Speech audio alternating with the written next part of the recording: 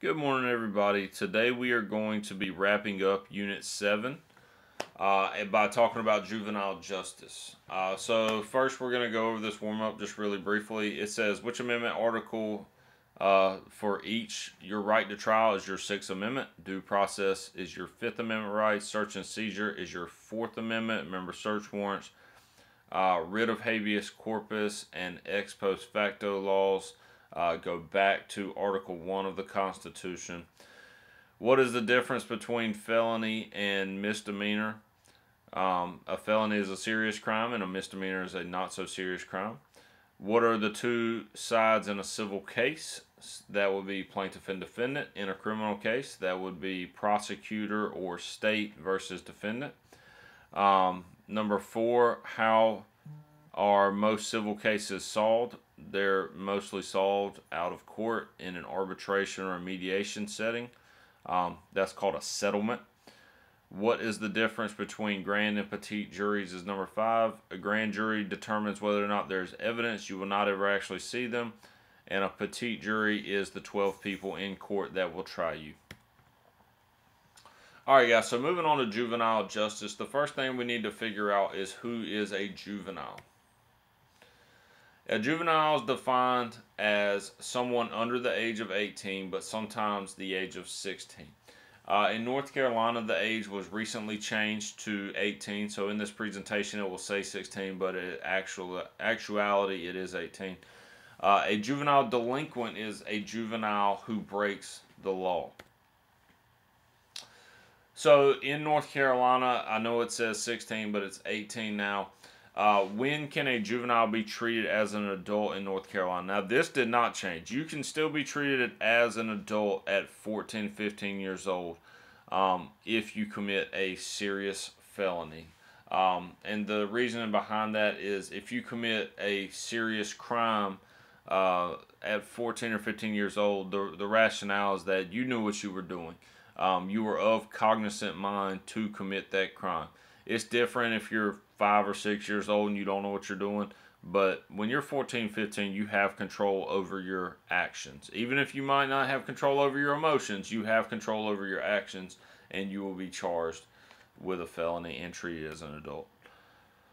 So causes of juvenile crime. Poor home conditions and poor neighborhood conditions is a big cause of juvenile crime. If your parents or the people that live around you are constantly committing crimes or doing things that break the law, you are more prone to do those things as well. Drugs and alcohol, especially in your household, also more likely to contribute to juvenile delinquency. If your parents aren't really paying attention to what's going on with you because they're on drugs and alcohol, or if they offer you the use of drugs and alcohol, you are more likely to become a juvenile delinquent. Gang memberships, because gangs are inherently criminal, gang memberships increase the likelihood of juvenile crime. Peer pressure. I know everybody has been peer pressured at some point. Sometimes it's to do something little and silly. Sometimes it's to break the law. Make sure that the next time your friends peer pressure you and they want you to break the law, you tell them no, because it can really ruin your life doing little small crimes, and can keep you in the system in the judicial system for a very long time. And dropping out of school. We haven't talked about it yet, but we will talk about it next unit when we start talking about finances.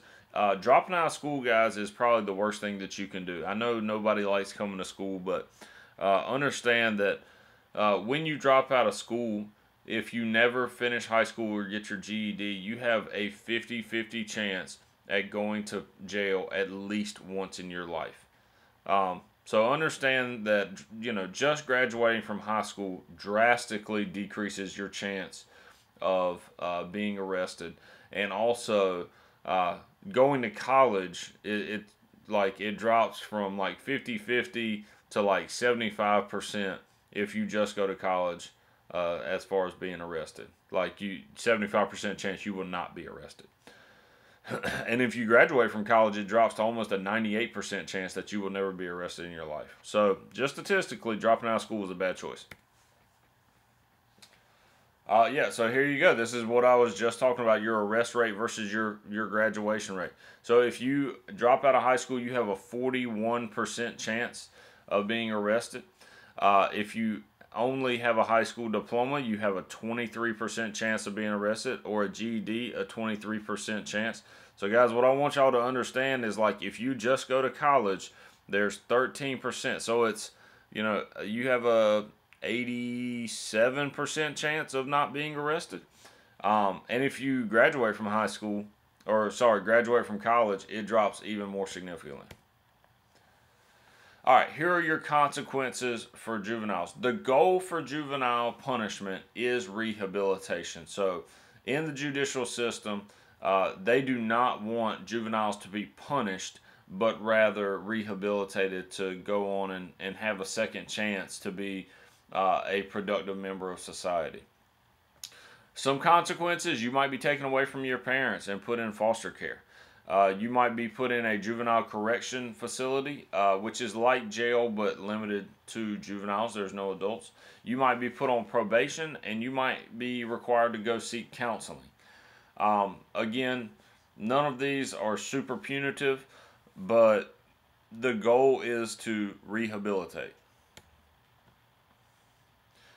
Um, what do you think? Should juveniles be treated differently than adults? Why or why not? I will put up a discussion board for this today where you can add in your idea and tell me what you think, and even respond to other people. I'll do my best to respond to all of you, and you can tell me what you think about what I have to say. All right, guys. That is, I know it's a very short video, but that is this whole unit, and that is all I have for you today. I hope you all have a great day, and I look forward to seeing you soon.